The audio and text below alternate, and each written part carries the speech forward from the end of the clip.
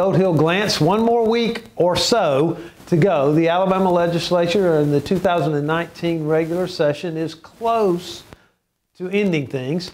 We do know the legislature will meet next week, Wednesday, Thursday, maybe even Friday, and perhaps things will end next week or perhaps the following week. But the association's legislative program moved one step closer to being completely finished this week when the House approved Senate Bill 153. That's the SSUT technical legislation. It goes back to the Senate next week when they reconvene for concurrence. Watch your inbox. We'll give you details on that. But we have one more vote to go on that piece of legislation, and then the entire legislative program will be passed. Thanks to all of you who came on Wednesday for an excellent county day.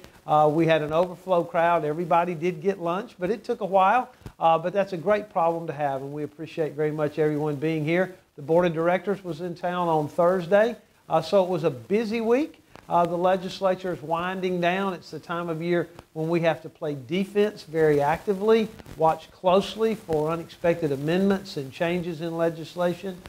You watch your inbox and your association app for more details. But thanks a lot for all of you who made calls on Senate Bill 153.